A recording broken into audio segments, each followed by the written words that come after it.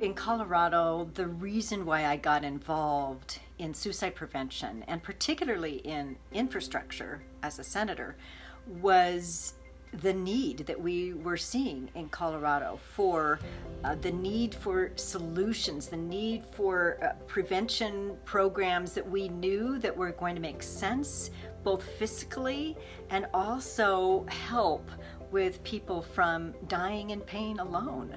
As a suicide loss survivor, understood that grief and understood that pain of being a family member who had lost someone to suicide.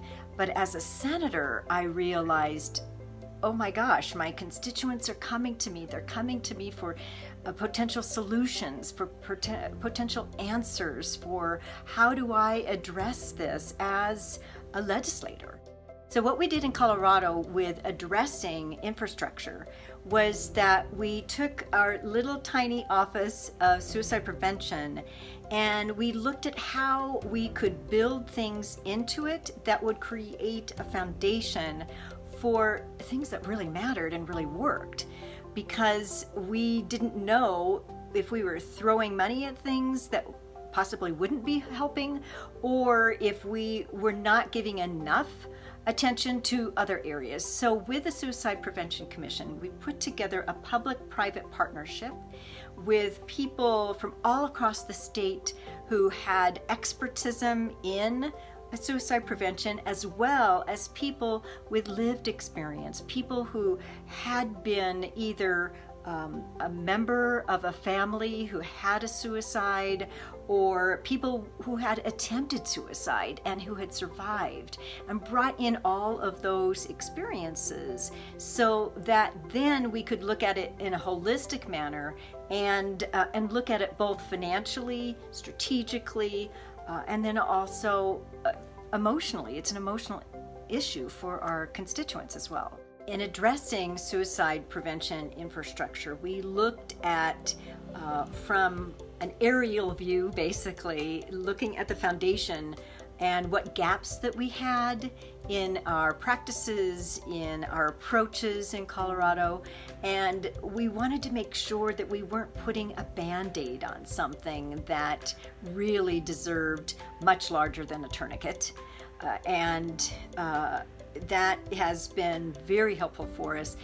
Examples of embedding people in public health, experts in public health across the state, with that public health lens into our communities, into our advocacy networks, into our public-private collaborations, which really helped us leverage the capabilities and that we all had, but we weren't doing collectively together. So it really created a synergy that allowed us to expand our work without expanding our budget.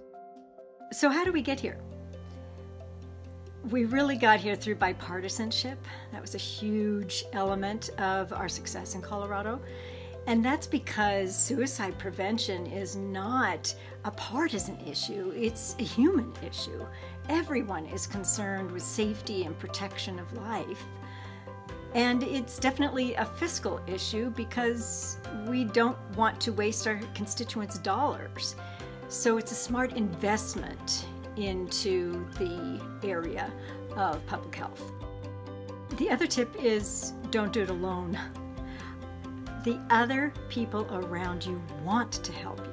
They are looking for ways to help you.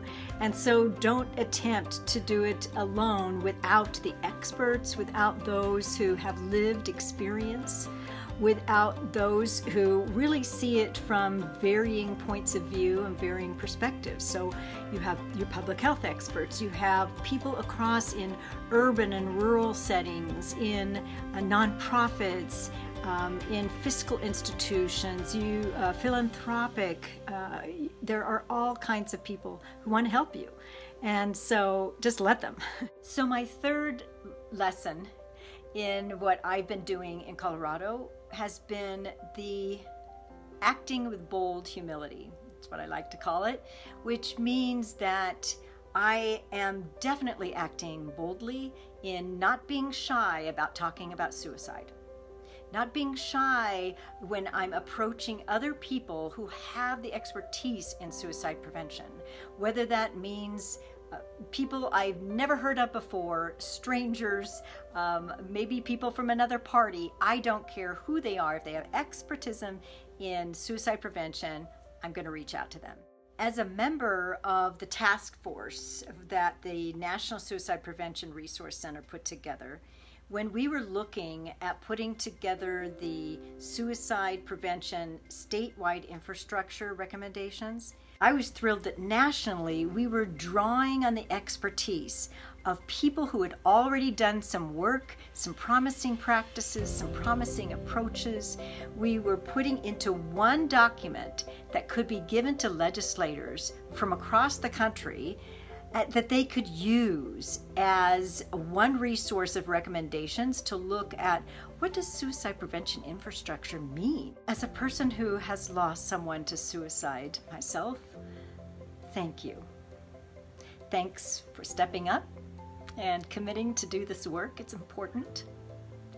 And thank you so much for listening to your constituents who are asking for help so that their loved ones don't die alone in pain.